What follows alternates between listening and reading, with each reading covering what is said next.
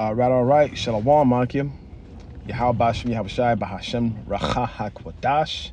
The honesty, apostles, elders, and bishops of Great Millstone who do rule well. Peace and salutations to the Akim, doing the work in truth and sincerity. To you all, I say Shalom. And today I wanted to bring a lesson in regards to the so-called wicked, which we know him to be Esau, Edom, according to Malachi 1 and 4. You know, where it says that Esau, Edom is the border of wickedness. Okay, I wanted to go to you know, just a quick understanding of who we're dealing with as a nation, man. We're dealing with the man that was created to be the wicked. Okay, all right. When you read the book of Isaiah 10, it talks about Esau being the rod of the Lord's anger. Okay, Babylon is usually compared to, you know, ancient.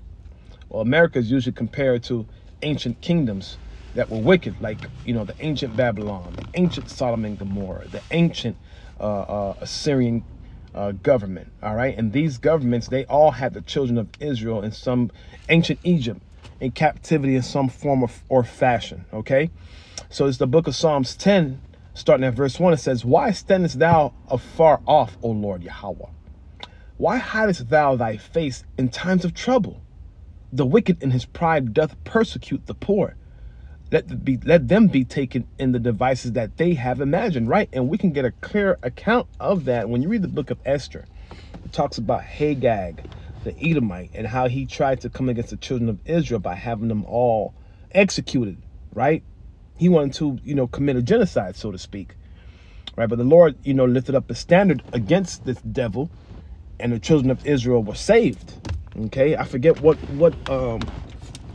holy day we have in regards to that. Okay, but the end result of Haman Malone is that, I mean, Haman Malone, we call vocab Malone Haman, but the end result of Haman was that, you know, he built gallows to hang Israelites, but he himself was the one that was actually hung on those gallows. You see? So even though he imagined a wicked device against the children of Israel, the Lord had him be taken by his own wicked, you know, plans. All right.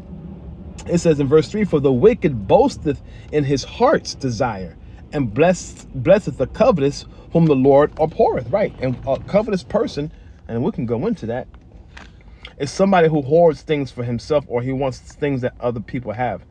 So like it says to cut off again by, it says to cut off, break off, gain by unrighteous violence, to get, finish, be covetous, to be greedy. Okay, so it says here, "The wicked through his pride of his countenance will not seek after the Most High." But going back to verse 3, it says, "For the wicked boasteth of his heart's desire, and blesses" what? The greedy. The ones who cannot be, their appetites cannot be satisfied. All right, I like that word, covetous. I like the definition of that. Right, when you say it in Hebrew, I think it's batazai. Okay, once again, it means to gain by unrighteousness. And we know that Esau, Edom, man, hey, look, he's gained so much by his wickedness, man. When we look at all the treaties that he's broken with the Native Americans to obtain their land, okay, he surveyed their land. He said he wanted it. So what did he do? He murdered, you know, these people and took their land and stuffed them on reservations. You see, it says the wicked through his pride of his countenance will not seek after the Most High. The Most High is not at all his thoughts. And it's true. Yo, Babylon, it's like they used to live off of biblical principles, man. If I'm not mistaken, I think they had the 10 Commandments in front of some type of government building at one point. They probably removed it by now because really they don't keep to the laws of the Heavenly Father.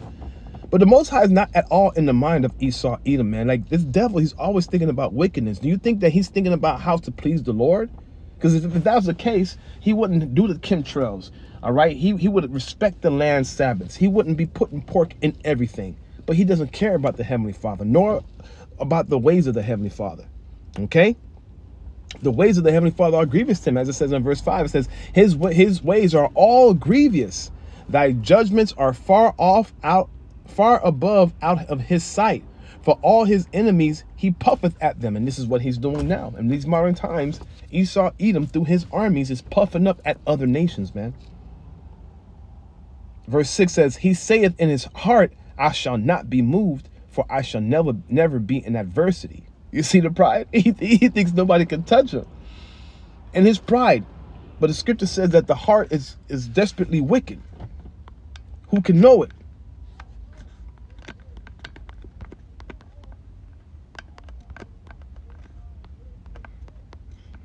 Right? This is Jeremiah 17:9 says, the heart is deceitful above all things and desperately wicked. Who can know it? So Esau, Edom, he's deceiving himself, man. Well, really, the Lord is the one that got him in that trick bag, because he was created to be the wicked. He was created to be crooked. The children of the Lord, the Israelites, we were created to be righteous. We went off. We became a degenerate plant. You see? It says, he hath said in verse 6, he hath said in his heart, I shall not be moved, I shall not be in adversity. But really, I mean, and that's because America's really never been, you know, really penetrated. This is why the scripture calls America virgin daughter Babylon, because America really hasn't been invaded yet, but that time is coming, right? But right now his pride got him thinking that, you know, he's a shit because no nation could come up against him because of his armies.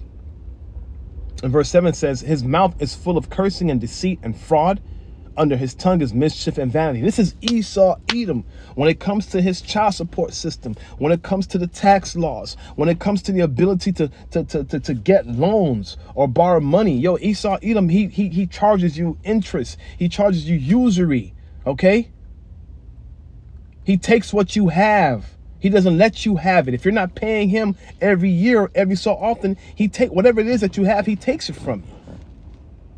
Okay? He doesn't allow you to live as a sovereign citizen.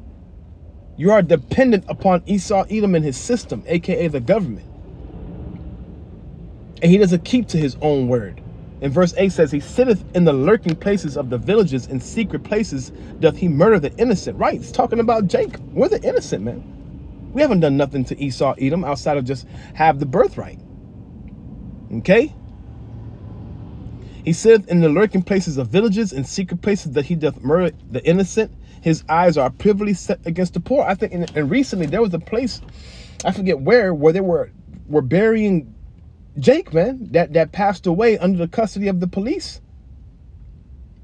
They're finding this cemetery full of so-called Negroes, man, with no names, and families are just finding out about their missing loved ones being buried back here. And that was being done by the authorities of that town. Esau, Edom is, let me tell you something. And this is why the Lord is exposing this devil on a high level. Okay? It says in verse 9, he lieth in wait secretly as a lion in his den. He lieth in wait to catch the poor. He doth catch the poor when he draweth him into his net. He croucheth and humbleth himself, that the poor may fall by his strong ones. Right? So he comes, you know, bowing and looking like he's saying sweet words. Scripture says, though his words are smooth as butter. Salaki, let me get that. Esau, Edom, his words are smooth as butter, man. But wickedness was in his heart. Let me see. Smooth butter.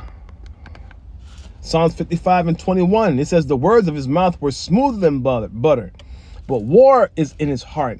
His words are softer than oil, yet were they drawn swords. This is the characteristic of the so-called white man, yo. He is wicked as hell. Verse 11, he said in his heart, the Most High hath forgotten. He hideth his face, he will never see it. And the scripture says, yo, that the Lord requires that which is past, man. Okay? He requires that which is past. The Most High don't forget, but in his mind, the wicked said that he did forget. Okay? Let me grab that too.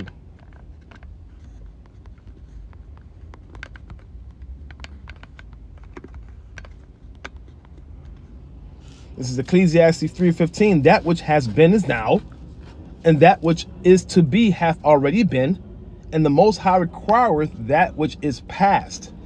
Okay? So the Lord, he don't forget, man. He's the same God yesterday, today. See, our time frame and the Most High's time frame are two different things, man.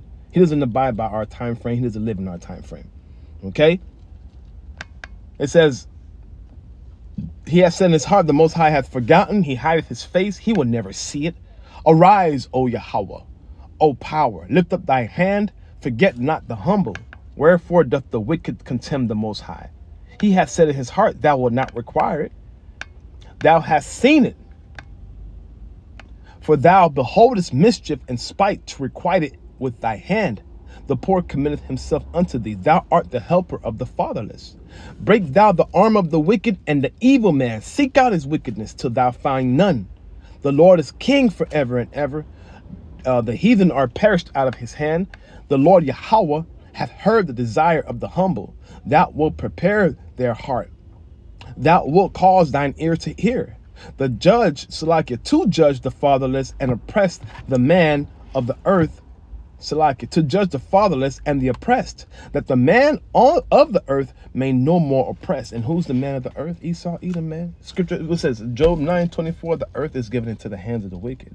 So we know that Esau, Edom is the one that's oppressing the children of the Most High God, which today are the so-called Negroes, Latinos, and Native Americans. Like the brother Samak, he likes to say, look, Esau has all these different plans on the books for Jake, man. Operation Garden Plot, King Alfred plan, okay?